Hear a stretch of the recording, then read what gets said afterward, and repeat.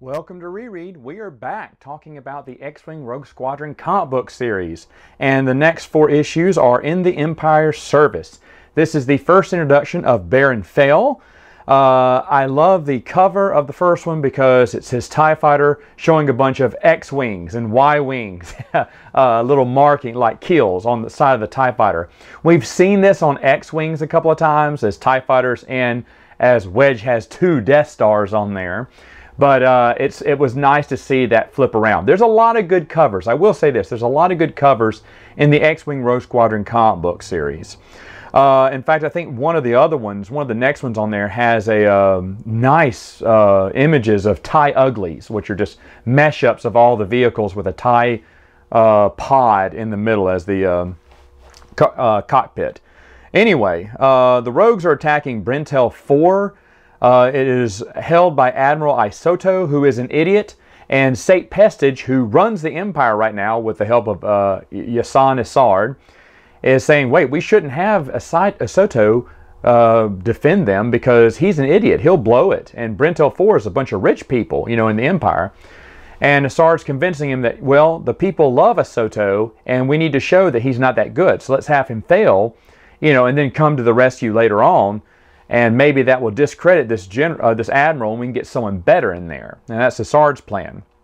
And of course, the rebels, the Rogue Squadron, can't believe that Isoto is going to be leading the defense of Brentel 4. They're like, oh, this will be easy because he's an idiot. And of course, he makes idiotic moves that hurts the planet. But then Isard goes, oh, yeah, well, you know what? They still love Isoto. He's like, really? Even though he failed? Yeah, but we sent Baron Fail over there, and Baron Fail kind of saved the day. So it kind of made him look good overall. And Sate Pestage can't believe it. So he's like, well, talk to the people. See if we can convince them differently. And so Isard goes to the people and says, can't do anything about it. He's still, you know, Sate Pestage is still a fan of Isoto. And Brentel 4, the people of Brentel 4 are angry because they hate him. So it's basically Isard playing both sides as a power grab to get rid of Sate Pestage, which is really good. This is all leading up to the ascension of Yasan Isard, which we know about in the X-Wing novels. That's really the only connection that these books are going to have to the novels. Now, one of the things at the very end when Baron Fail gets defeated and captured by Rogue Squadron, Wedge goes in there to talk to Baron Fail. He said, you called upon me? He said, yeah. He said, I told my wife that if I ever saw you, I'd give you a message. He went, I don't know your wife. He said, yeah, you do. It's your sister. And that's kind of how it ends. Like, oh no, what? Wedge has a sister, and on top of that, she's married to Baron Fail? How did all this happen? Well, of course, you're like, wait, when did Wedge have a sister? Because in none of the stuff leading up to this have we ever seen Wedge with a sister or even mention a sister. Now, Michael Stackpole has a lot of explaining to do, and that's what he's going to do for the next couple of comic book stories. But I do want to talk about one thing that I found interesting, and I failed to mention it in the last X-Wing comic review, but they mentioned that Y-Wings are slowly being replaced by B-Wings. And in the comic series earlier this, they had an argument about what was better, Y-Wing or B-Wing. And they're making all these and it was just for like 1 page. These 2 pilots are arguing which one's better. And of course the B-Wing's a lot better, the Y-Wing's outdated, but some people still love the Y-Wings. And they say that the Rebellion is slowly upgrading, when they have the money, Y-Wing squadrons to B-Wings.